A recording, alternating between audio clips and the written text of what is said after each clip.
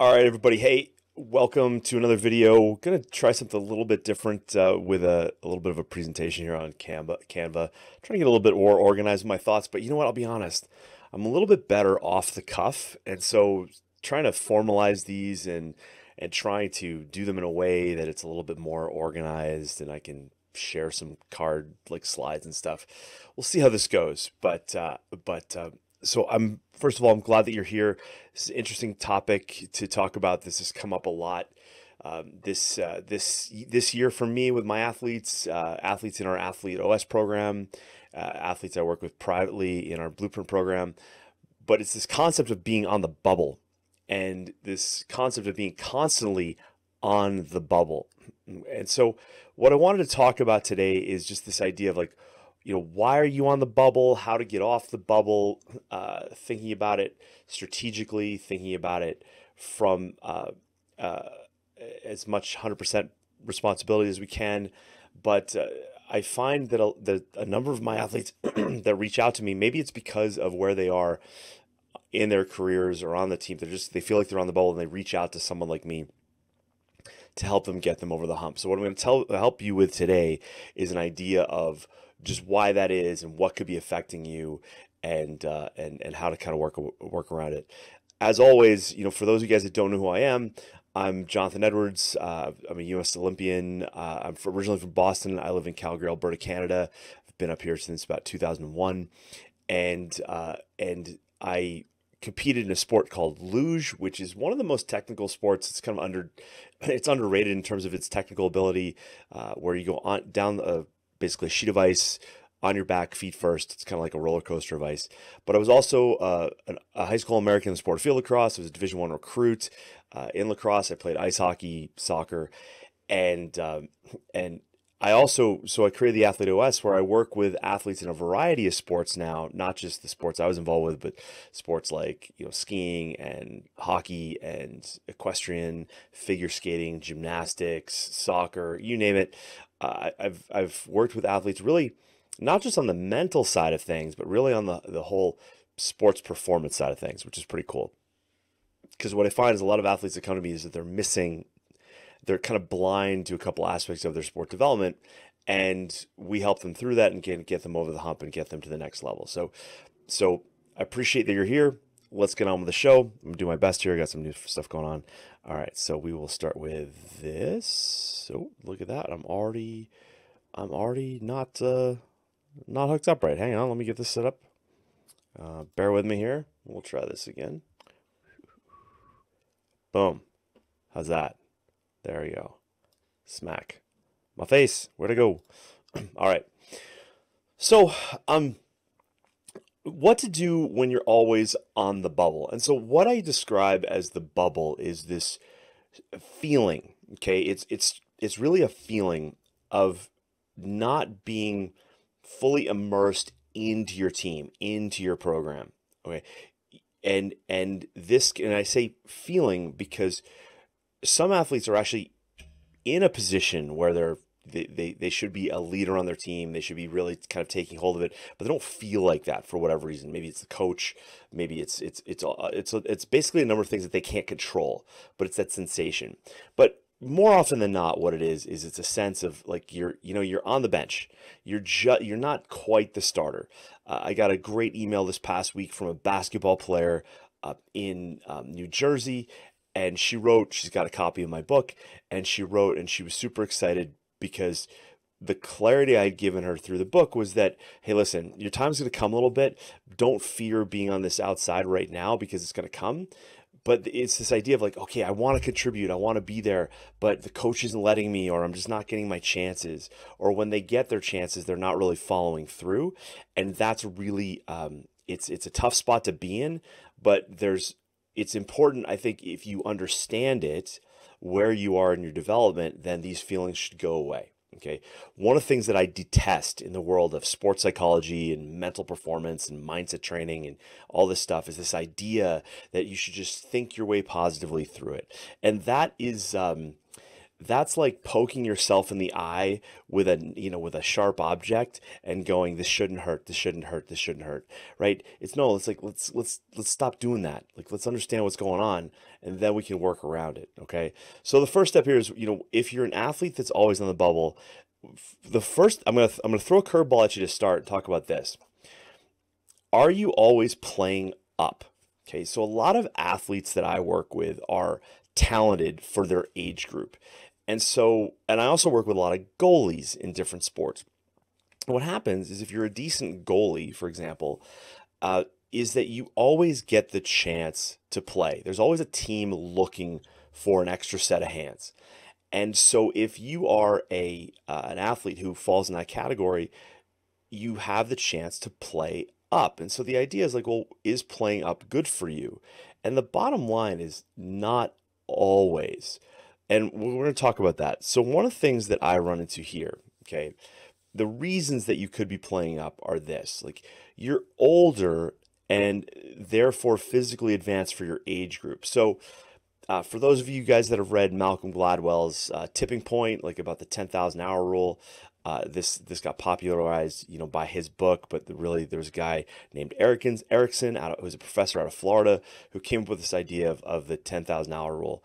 And the research though goes a little bit deeper than just being in your sport and playing for 10,000 hours.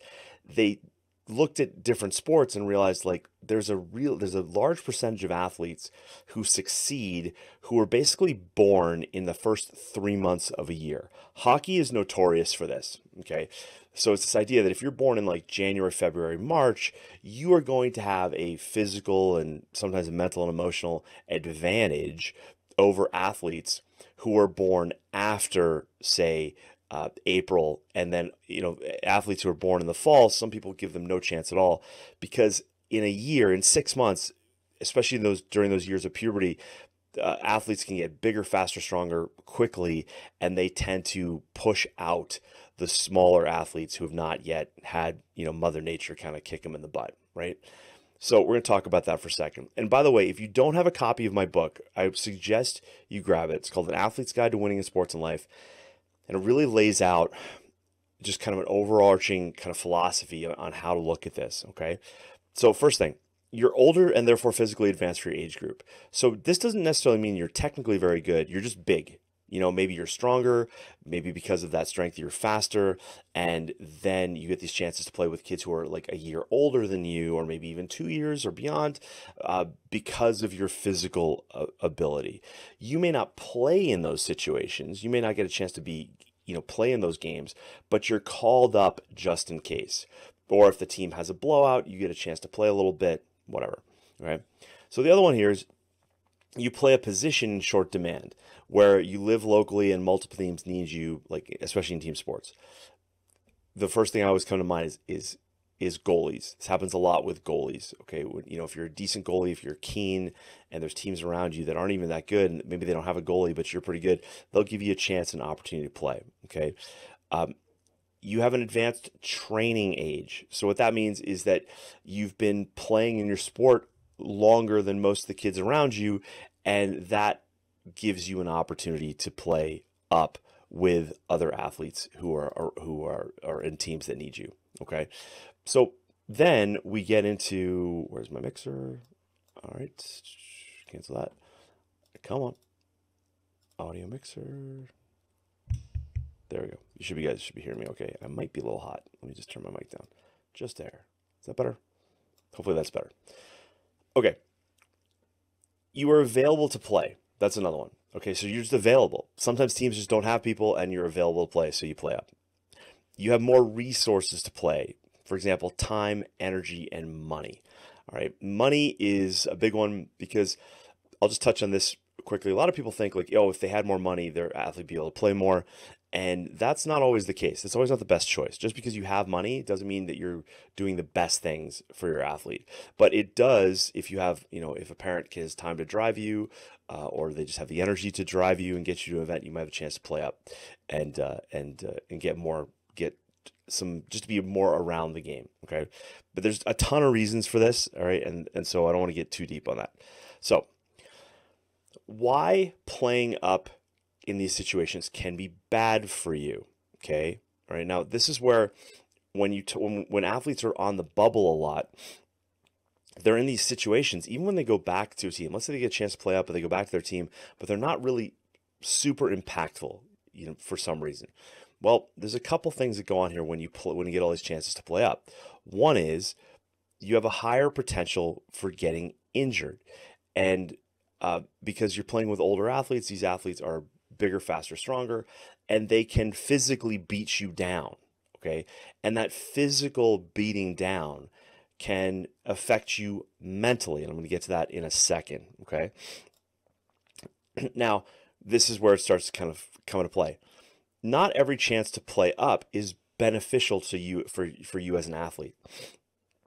What ends up happening is that you have too much volume and too much training between training and competition, that this then causes you, when you get a chance to actually play, you're just not as good as you could be. Okay, you're not as great as you could be, and this can keep you then in that bubble mode, as opposed to really, when you get finally a chance to play, in and around your age group, to be really impactful, and then making things happen. I'm thinking right now of an athlete I worked with a number of years ago, and this athlete was on the bubble on their high school team, but because they were trying so hard to kind of make the next step, this athlete was investing in a lot of extra work. So they were doing strength and conditioning, I think 2 or 3 times a week. They were working with a private coach, a technical coach, 2 or 3 times a week to work on shooting.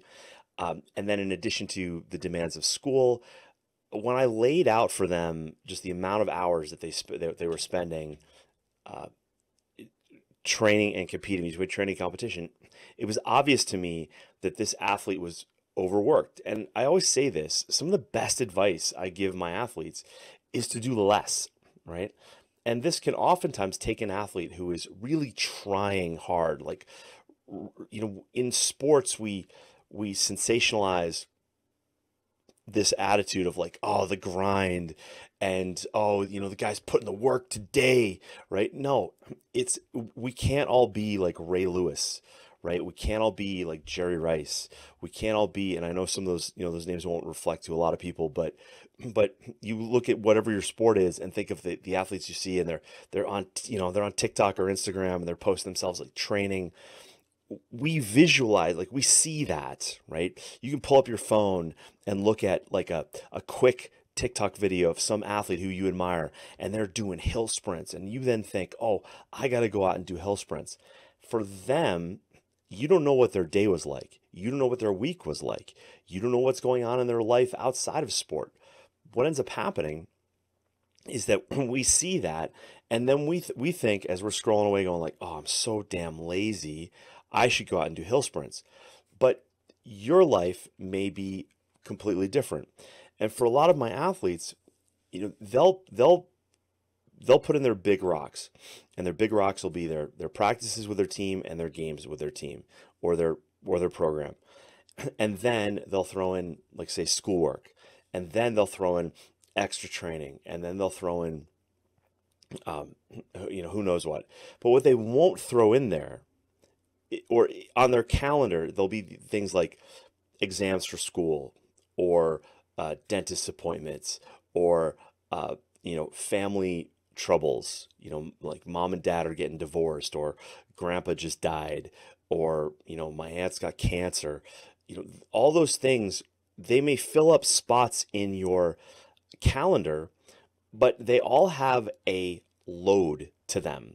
They all have a load, like an energetic load to them. And so if you look at your calendar, and every athlete should have like basically their week planned out, go like, okay, this is what I'm doing this week. And I had an athlete a couple of years ago, a Division I athlete, who they had basically a dovetailing of kind of exams or diplomas or papers and things like that, combined with the middle of what was supposed to be their peak training volume. Okay. And when we kind of backtracked a little bit and said, like, what were you thinking 3 months ago before this of how this was going to go? And the answer was they weren't really thinking about it at all. They just were thinking like, oh, I've got exams and it's no big deal. But the thing is that even though you may not think of them consciously as a big deal, subconsciously and energetically, they're taking up a lot of energy. This can suck the life out of your athlete. So you have to look and understand like, okay, there's training volume, there's competition volume, but then there's everything else volume. Now, if you combine that and you also look at one of our biggest energetic stressors is the digestion of food. Now, if it's one of the things, if your diet is off, or if you've never really paid much attention to your diet, or you're thinking like, oh, I'm young, I can eat anything, and so you grab like pizza, and you grab like, maybe you have like a cheap protein powder that you buy at Walmart, and you don't realize that that is affecting you negatively.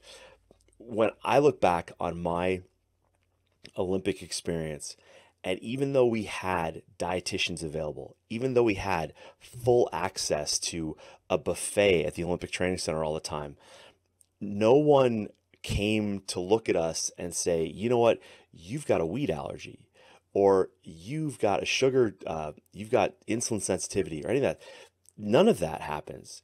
But that's where, when you start to look at these things as a whole, you realize that, man, my body is basically taking in all these inputs, mental, emotional, physical inputs, and then it has to somehow process that, and then it has to recover. If your recovery is low, well, you're not going to perform at your best, and that's going to keep you in those bubble situations. Okay, really important. Okay. Some athletes will look at opportunities to play up, and let's say it's a situation where it's like you get a chance to play up, but you're probably not going to play, or the playing volume you get might be really low. Okay, that's fine. But what most families fail to understand is that, okay, let's say the game's going to be an hour, but all right, you've got to leave 30 minutes prior. Coach wants you 45 minutes there before the game. Okay, there's an hour. Then the game itself is an hour. Well, then afterwards, you need to wind down. Even if you haven't played, the act of like warming up and getting ready to play is such that there is a stressor there. There's a mental load that then you have to wind down from. And many athletes, I find, struggle with like getting to bed on time. A lot of my pro athletes, if they compete late at night, like let's say game time's like 8 or 9 o'clock, and they're not done until like midnight, 1, 2 in the morning, 3 o'clock rolls around and they're wide-eyed, right? They're just, this is totally messing with your circadian rhythms and your sleep and your body's ability to recover. So that opportunity to play up, it's not just the playing volume itself, it's everything else around it that can really affect you. And you want to understand that that's how that's affecting you and where that fits in. Something very simple to do is use a Google Calendar and put in these blocks of all of everything that is affecting you physically, right? All your practices, your games, these chances to play up, any additional strength training, physical therapy, massage, things like that. Those are all loads. That's also one, I'll just touch on that real quick, massage. A lot of people think like, hey, massage feels great, that's cool. But when you're going for sports massages, that is also an additional workout that you need to recover from, right? If you've ever gone for a massage and you're sore a day or 2 or 3 later, exactly. You got to keep that in mind, okay? Where are we? We are here. All right. When an athlete gets a chance to play up, they can also get to an experience where they'll play, but they won't play very well. And what ends up happening is that they are then frustrated. They have a poor performance, and they can they can be frustrated and have unrealistic expectations to their own abilities and potential. And so these opportunities can come, but they don't necessarily give us the result that we want. Now, one thing to be really cognizant of is that in all long-term athlete development models, there's a concept that and I call this the Goldilocks principle, that athletes should be winning, and there should be some events that they're in where they're winning, and some when they're losing, and some when they get blown out, and some when they win by an easy amount, right? So there's a scale here. And what we're allowing an athlete to do is really develop all of their skills under a varying kind of stressful situations.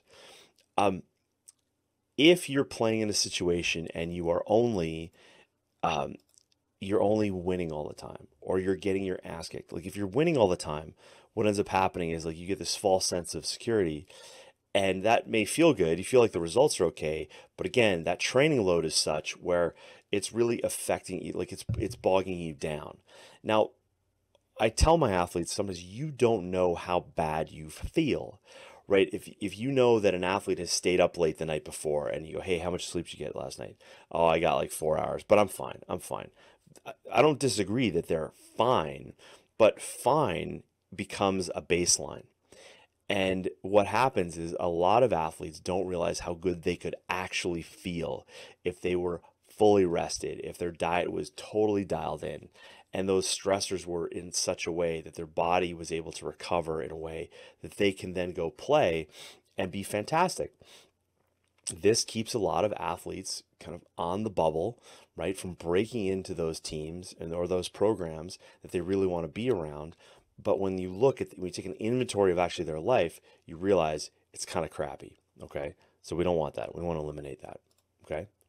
So, another like unspoken one is when athletes play up, or even if they're not even playing up, but they're on a program where they're constantly losing.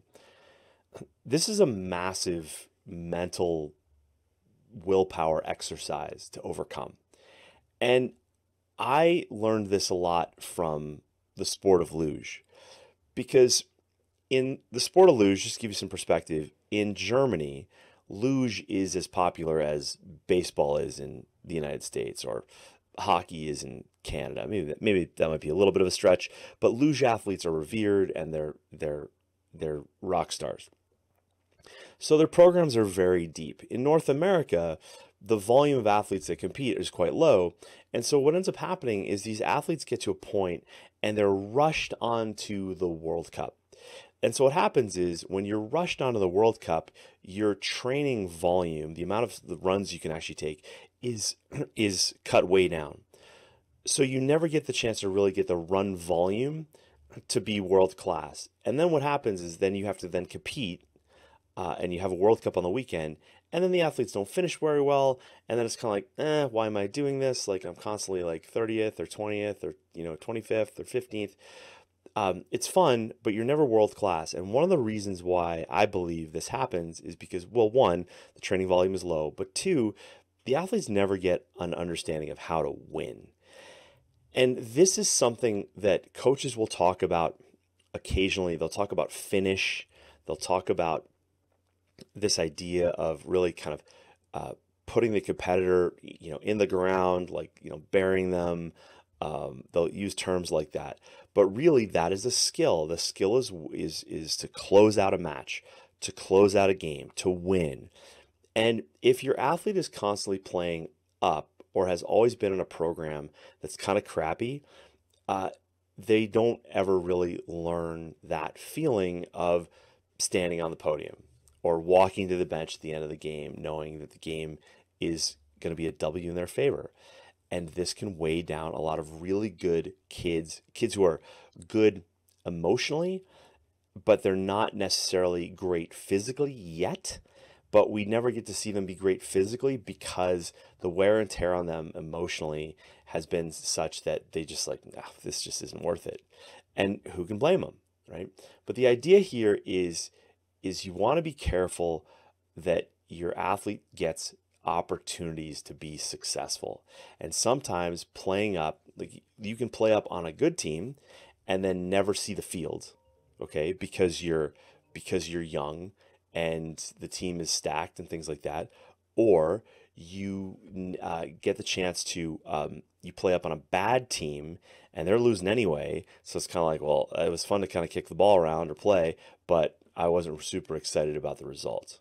So the idea here is you want to get into experiences where the athlete is going to win some. I call this Goldilocks effect. Some they're going to win, some are going to be just right. The experience is going to be just right, and others they're going to lose a bit, but they're getting that variety of success to succeed mentally.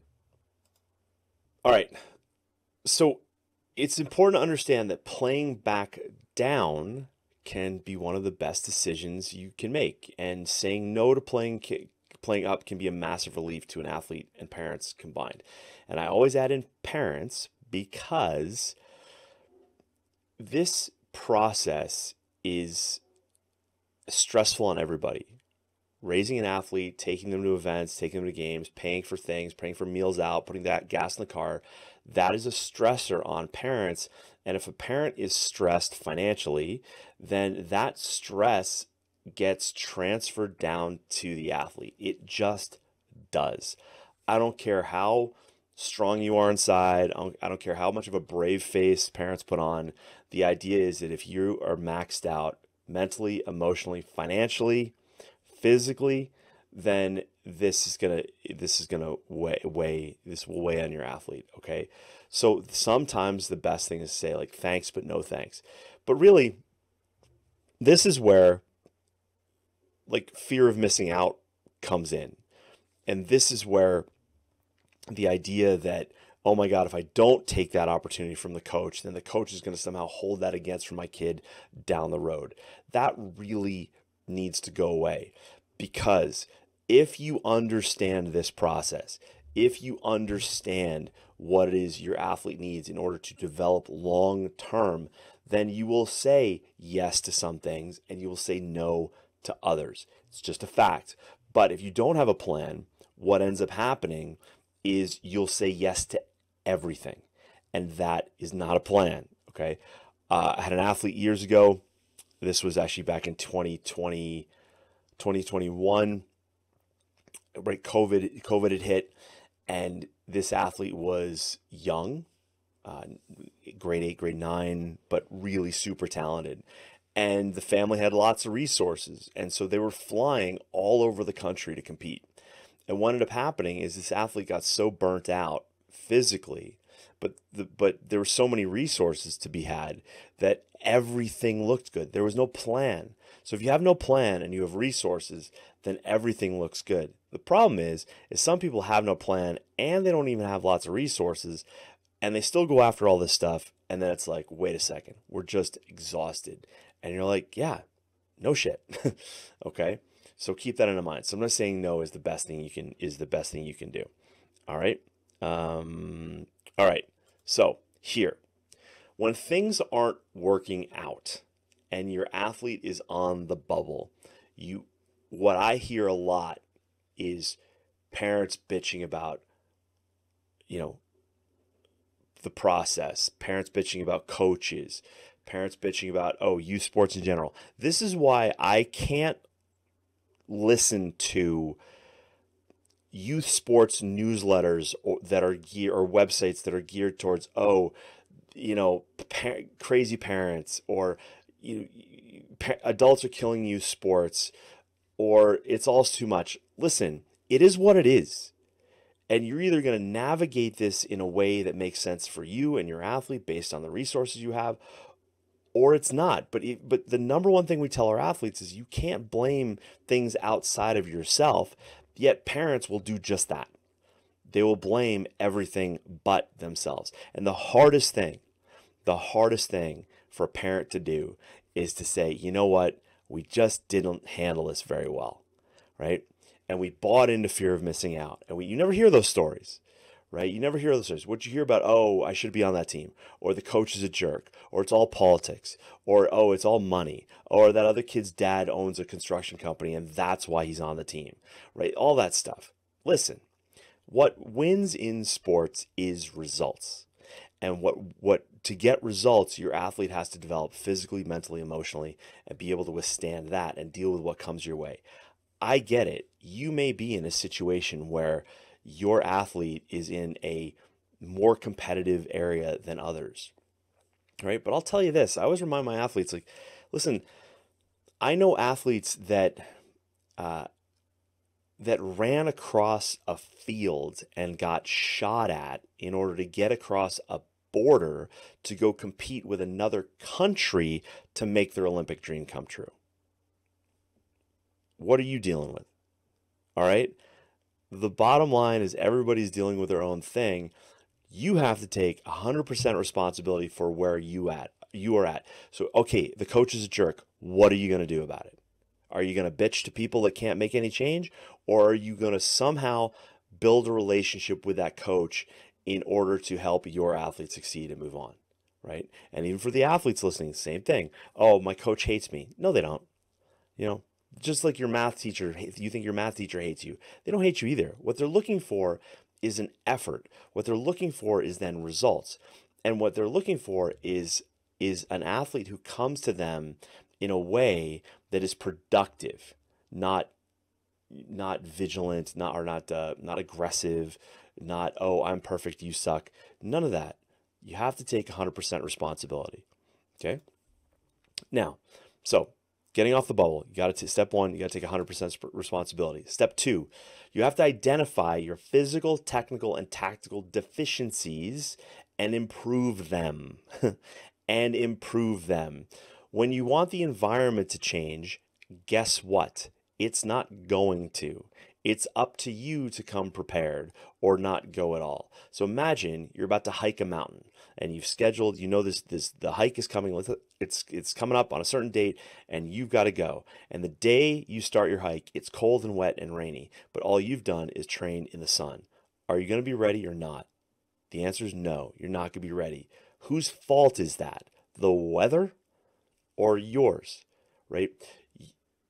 There are athletes who will show up to that hike and they will bring the proper clothes. They will have the proper footwear. They will have trained in the cold or the wet or the rain or the snow, and they will succeed. Will you be then sitting home going, oh, those guys all suck?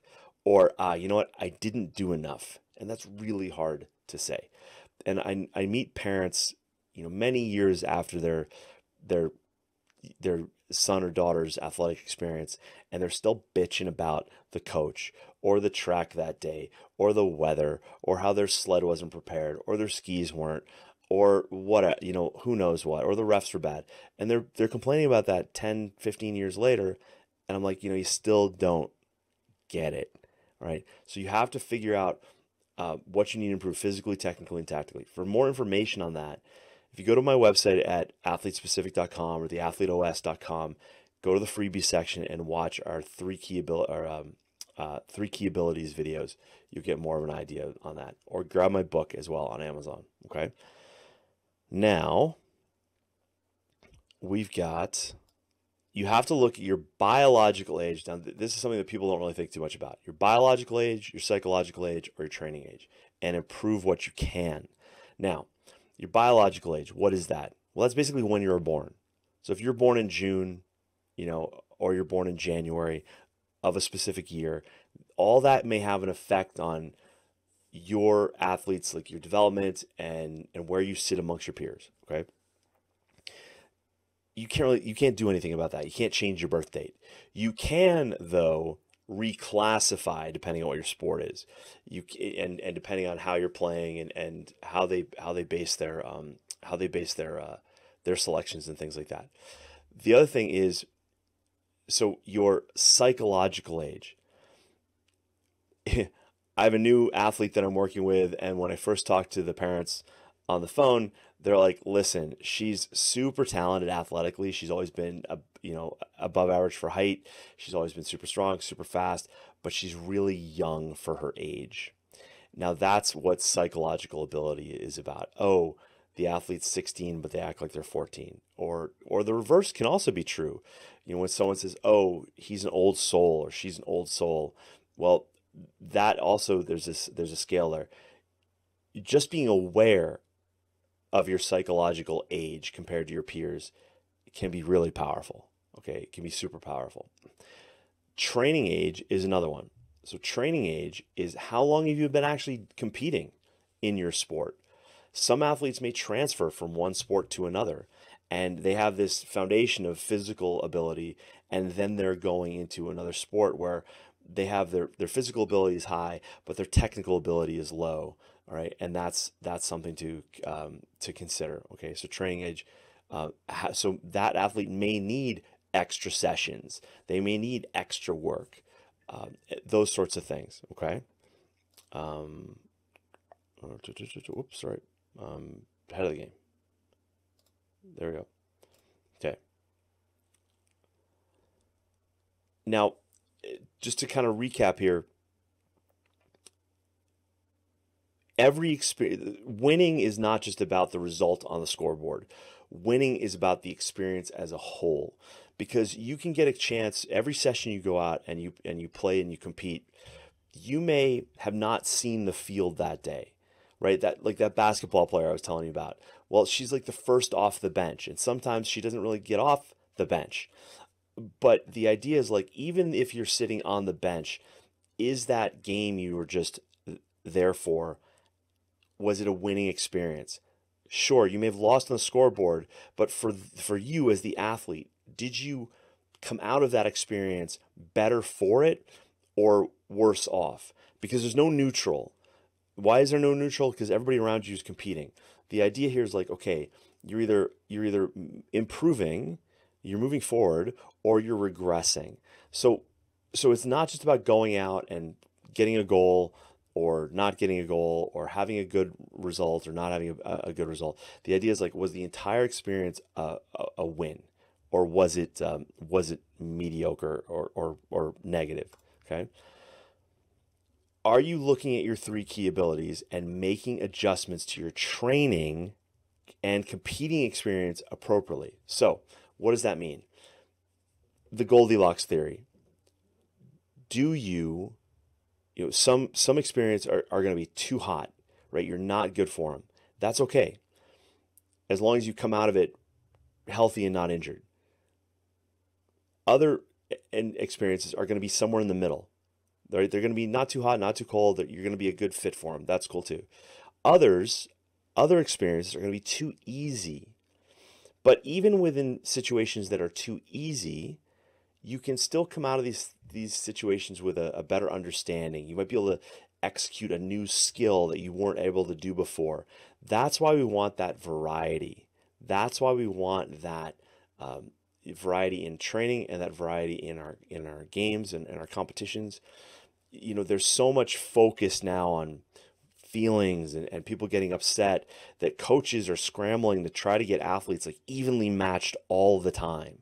And that's not what competing is about, right? Learning how to be competitive is all about managing disappointment, right? So the idea is like, what did that situation you were in today?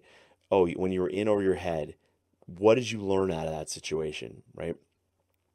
And where can you see positives and glimmers against better competition that you might not have seen before, right? And vice versa, right? Really, really, really important. And then, do you understand your three ages, your biological age, your psychological age, and your training age, and where you are in the process, right? Because every situation should be interesting. And what I mean by that is, a lot of athletes really beat themselves up. A lot of the goalies I work with, when a ball or a puck goes by them, they really beat themselves up and say things like, "Oh, I suck." And I always joke with them. I say, like, "Listen, if I talk to you like you talk to you, we probably wouldn't be working together," right? And that's usually the case. So the idea here is that if you can come out of every situation and go, "Well, that was interesting," then what ends up happening is your brain goes, "Well, what was interesting about it?" And then there's this continuous loop of learning that happens. It's this spiral up, right? Whereas if you say like, "Oh, I suck, I'm never going to be good at this," well, your brain's like, "Okay," and boom, you're done.